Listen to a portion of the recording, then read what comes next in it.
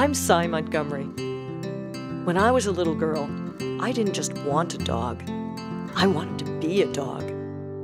I wanted to run fast, to see in the dark, to smell the secrets of animals in the woods. My first dog, Molly, taught me that teachers are everywhere. Some with 2 legs, some with 4, and some with more. Later, I learned from emus in Australia, from swimming with piranhas and electric eels in South America, and from gorillas in Africa. School certainly isn't the only place to find a good teacher. Sometimes they're right under our noses, and they can help us get through our worst times and our best. Each one of these teachers taught me something important about how to be a good creature in the world.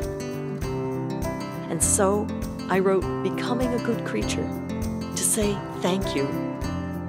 Thank you to all the creatures who've been my teachers, wild and tame, named and unnamed, animal and human. Thank you for showing me a world more surprising, more alive, and far more glorious than I could have ever imagined.